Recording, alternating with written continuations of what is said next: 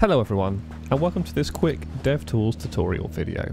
We found it really useful to capture our playtest sessions alongside pad input data, and since we've used this setup, we find it much easier to understand what's going on when players try our game.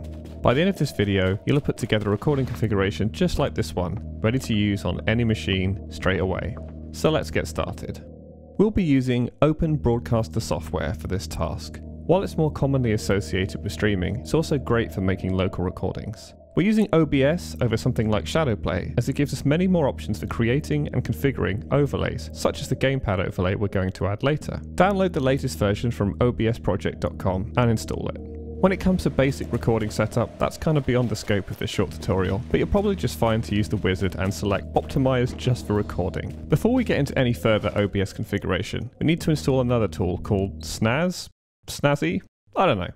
This will give us a quick and easy way to display time and date as an overlay within OBS. Go ahead and download it. I've included a link in the description.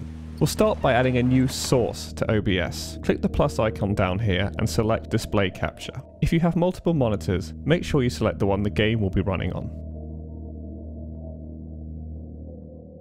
Next, we'll add our gamepad overlay. Hit the plus icon again and add a browser source. For the URL, just paste in the address I'll put in the description below. Head over to gamepadviewer.com if you want to customize the pad display or have any issues getting it to work. Now it's time to configure our text sources to display the time and date within OBS. Before we can import them into OBS, we need to open Snaz and confirm a few settings. Make sure the time and date format are set up how you like them. In the time section, select Copy Path to Clipboard and head over to OBS. Add a text GDI plus source. Ensure Read From File is ticked and paste in the path you just copied from Snaz. Repeat the same process for the date. Copy from Snaz, add a new source, and paste in the path. Now we have all the elements we need. We just need to move and resize them correctly. Luckily, OBS makes this super easy. You can just click and drag to move things around. Assuming your recording settings are in order, you can hit record and capture the playtest session.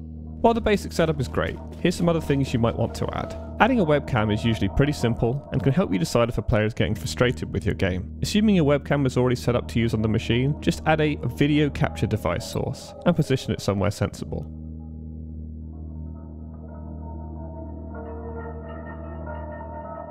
Something really cool you can add if you've got a Tobii eye tracker is an eye tracking overlay. This will let you see where players are looking as they play the game.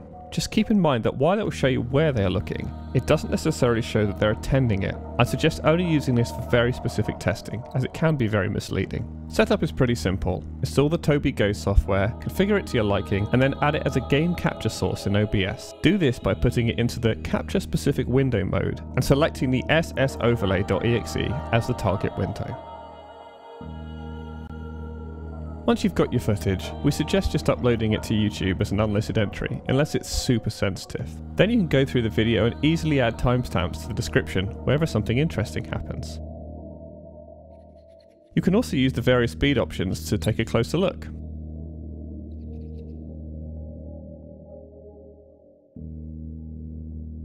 Obviously having the raw files is better, but if you're a remote studio like ours, we find this is much faster and easier to share. Have you got your own playtesting set up? Let us know how it works in the comments below. Thanks for watching, and I'll see you in the next video.